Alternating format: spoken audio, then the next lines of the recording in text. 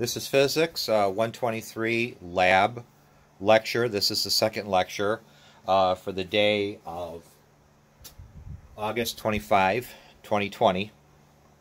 This lecture is completely optional.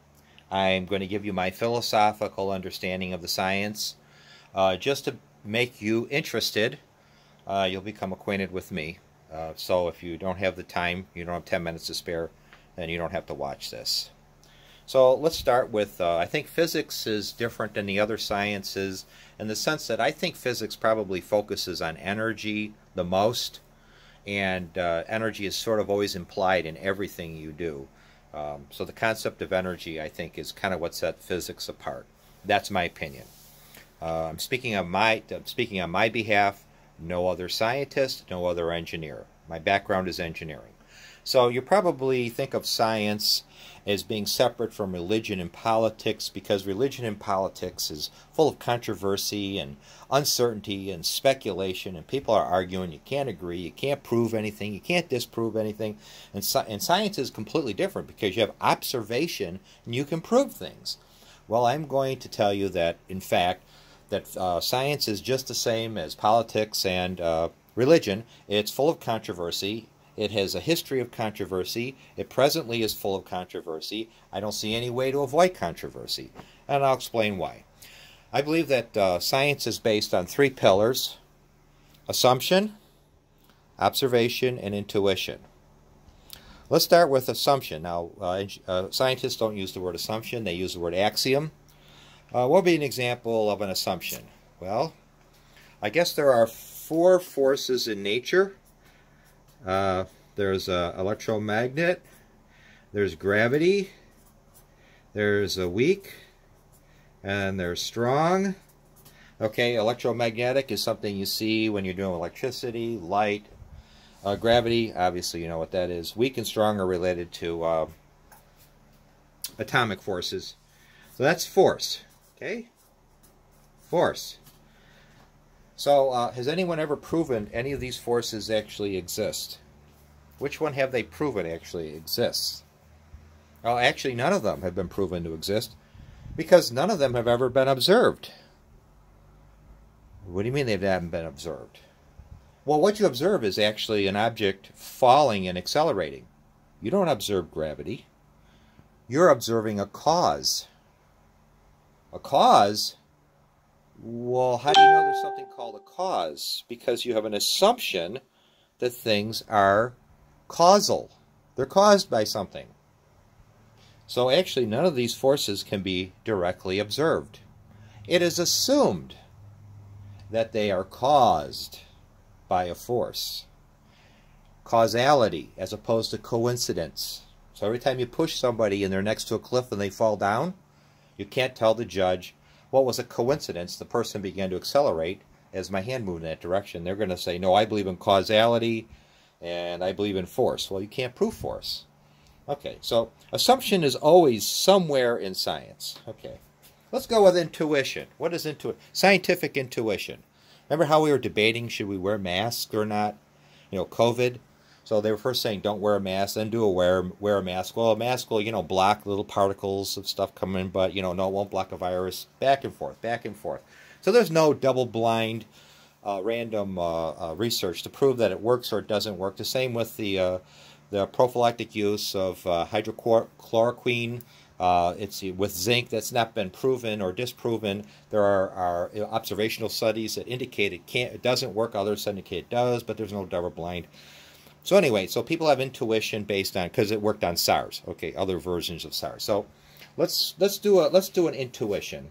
I'm going to do intuition versus observation here.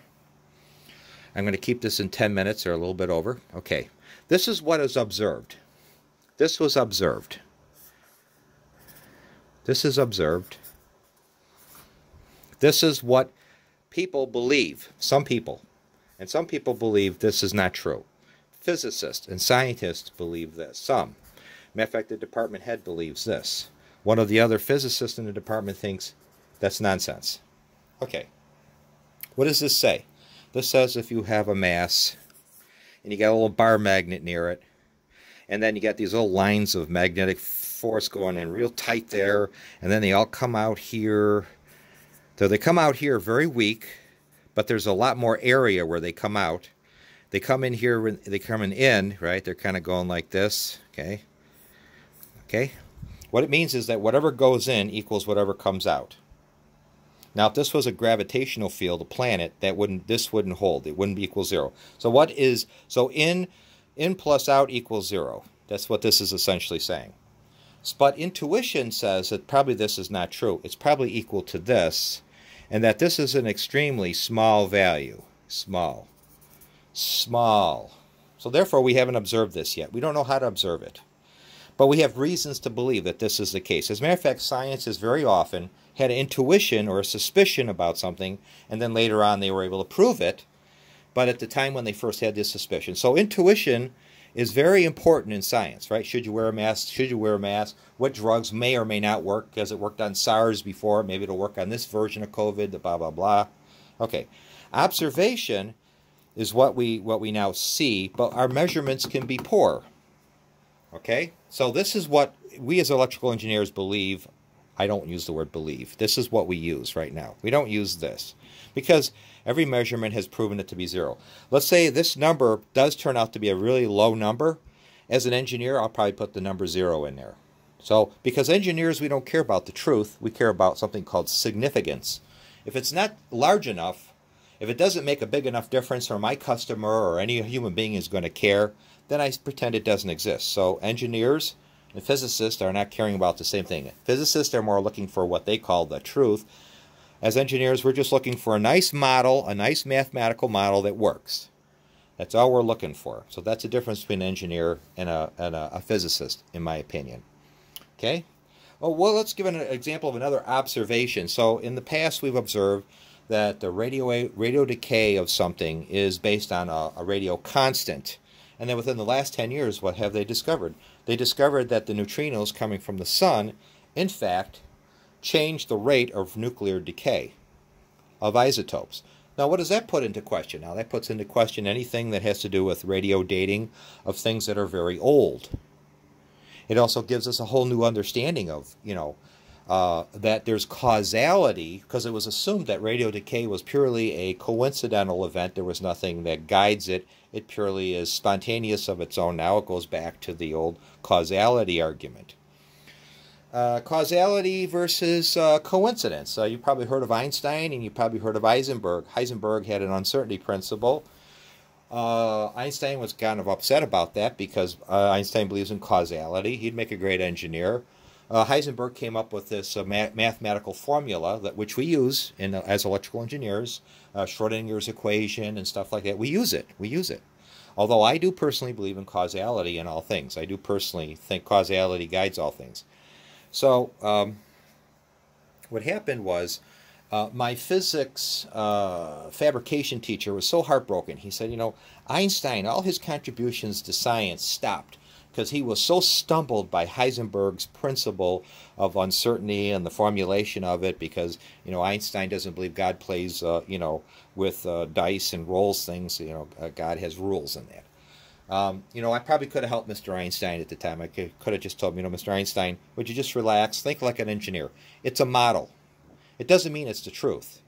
It'll give you some good answers. So we use that in electrical engineering when we want to figure out current flow and charge density in semiconductors, because we are looking at a very large number of electrons, and this uncertainty thing is really a statistical probability thing, and it works really good when you got large numbers of things. If it was on an individual atom or an individual electron, then it doesn't it doesn't help you out very much. So engineers are thinking of everything from the viewpoint of a model. It's a mathematical model. Just give me a formula or a general equation and I can then work with it. I don't know if it's the truth, but it gives me answers that are good enough. Physicists may actually believe this, or he might actually believe that to be the truth. So even if this is the truth, as an engineer, if that number is too small, I'm still going to put a 0 in there. Let's see what else. Any other thing I might want to say? I'm trying to keep this extremely short. I can talk about a lot of other little topics. Okay.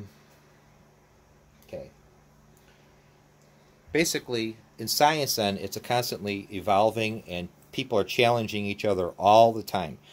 People have not figured out things. People don't really know.